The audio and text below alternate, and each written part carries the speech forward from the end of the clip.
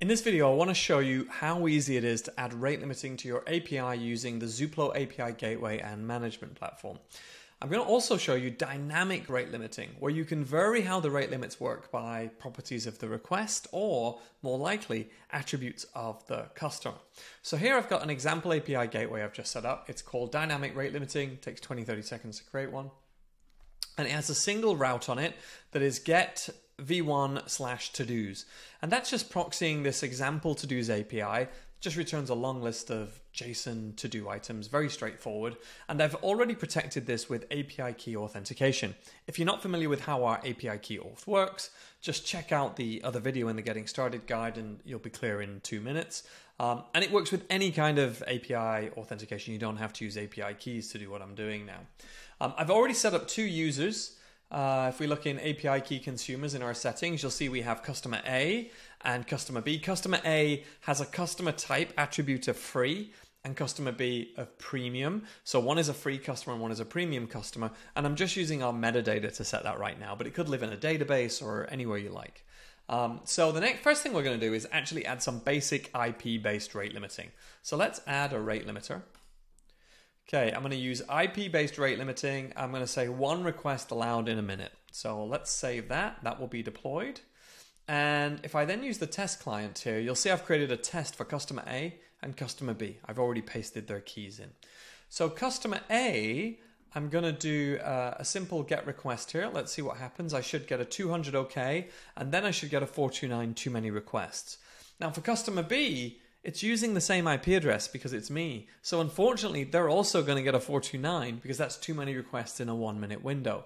It would be a better behavior rather than using the IP address to rate limit based on customer. So let's go and do that by setting the user property on the rate limiter. So I'm going to edit the rate limit property here, policy rather. I'm going to change to rate limit by user, 1 request in 1 minute. I'm going to click save. And let's go and try this again. So redeploying the application, clicking save will actually reset your rate limit counters as well. So here we go. Let's test this. I should get 1 200, then 1 429.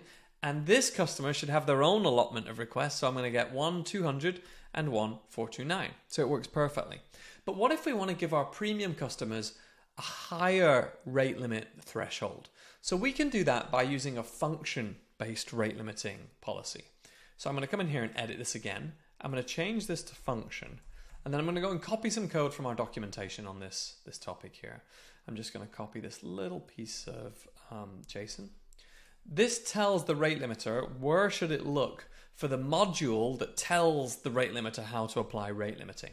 So the module is going to be called rate limiter and the export is going to be called custom rate limit. So let's save that. That will actually give me a build error because it can't find this rate limiter module. No problem, we're going to add one. So let's add a new empty module. And I'm going to copy the code from this little example here in our docs. So we'll call it rate limiter. The example of that actually fixes the build now because it can find the file. And this was called custom rate limit, if I remember correctly. And notice the example code is rate limiting based on a specific customer ID as a parameter. Actually, we want to do something a little bit different. We want to use the user metadata associated with that API key. So that's as easy as saying user.data.customer type. And if that equals premium, we're going to allow you to have a whopping 3 requests per minute. And we're going to key that off the user sub as well. That's a good thing to use when rate limiting by users, even if different users get different amounts. And if you're not a premium customer, then you're probably a free customer, so you're going to get 1 request in 1 minute. I'm going to save that, and then let's go and test it and see if it works. So if you remember, customer A was our free customer, so they get 1 request, 200, and then they get a 429. Whereas customer B is our premium customer, and they get 1, 2, 3, but not 4 requests, because even though they're a premium customer, we limited them to 3 requests per minute. That's how easy it is to add custom rate limiting in Zooplo.